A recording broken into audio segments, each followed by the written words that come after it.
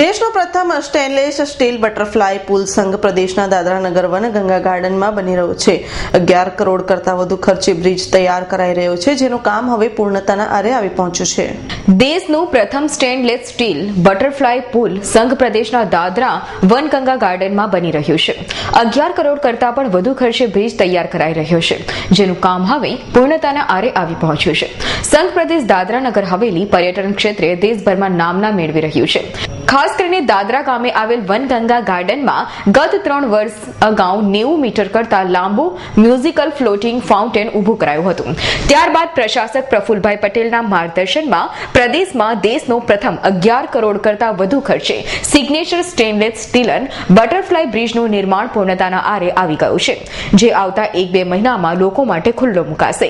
Butterfly બ્રિજની ખાસિયત એ છે કે વનગંગા ગાર્ડનના પૂર્વ ભાગે એનું નિર્માણ કરાયું છે, જેનું વજન 160 ટનનું છે. બટરફ્લાય ડિઝાઇનમાં આ બ્રિજ પરથી મ્યુઝિકલ ફાઉન્ટેનનો નજારો જોઈ શકાશે, તેમજ આ બ્રિજને લેઝર લાઇટથી શણગારવામાં આવશે. પુલનો નજારો બોટિંગ કરીને પણ નિહાળી શકાશે. આ બ્રિજ દેશનો પ્રથમ સ્ટેનલેસ સ્ટીલની બનાવવામાં આવ્યો છે, જેની ચમક અનેરી રહેશે, જેને જોવા સેંકડો લોકો આવશે. અમૃત પટેલનો રિપોર્ટ, દમણ.